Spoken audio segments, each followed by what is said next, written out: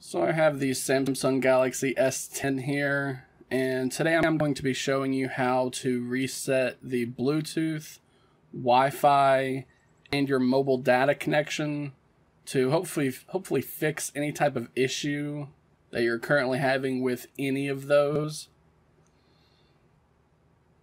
Now, Android devices are quite complex, both in terms of hardware as well as software. And even the most random of issues can cause a trouble with your various wireless connectivity technologies. This includes Bluetooth, mobile data, as well as your Wi-Fi connection.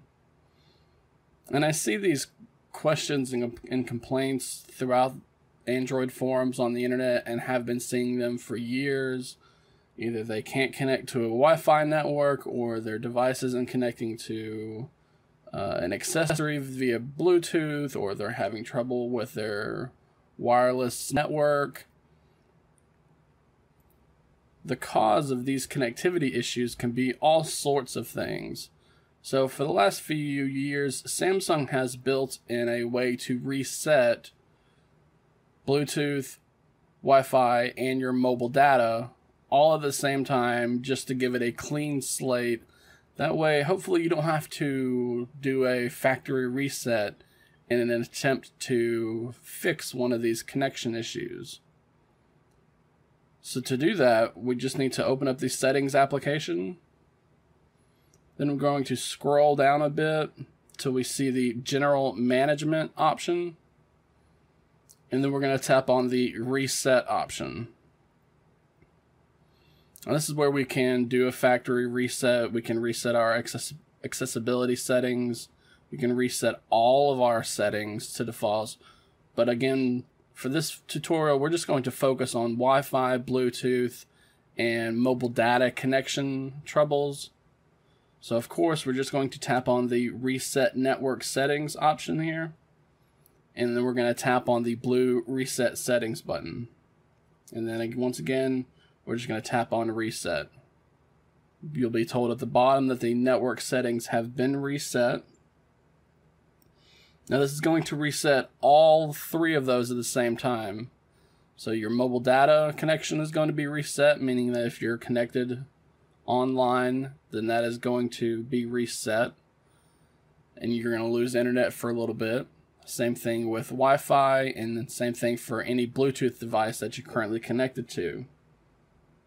As you can see though, Wi-Fi will eventually turn back on, and we can go back in and connect to our Wi-Fi device. The same thing can be said for our Bluetooth devices. If you're having trouble connecting to a Bluetooth device, you'll just go back into the Bluetooth section. Now this type of troubleshooting fix is basically just a blanket clean all. Again, it's better to do this than to do a factory reset and lose all of the other data you have on your device, such as your apps and your photos and videos and games and such. So it's not going to fix every issue that you have. I will be going into further detail of how to fix certain connectivity issues such as Bluetooth in a future tutorial. If this generic troubleshooting step does not help, so look forward to that if your Galaxy S10, S10 Plus, or S10e is having issues with Bluetooth. Bluetooth connection issues seem to be my most popular videos for the Samsung Galaxy series. So again, look forward to a dedicated Bluetooth fix video in the future. But for now, if you're having any type of trouble connecting to, like I said, Wi-Fi, your mobile data, or a Bluetooth device, go ahead and try out the simple and very quick troubleshooting step to see if you can fix that connectivity issue that you're currently having.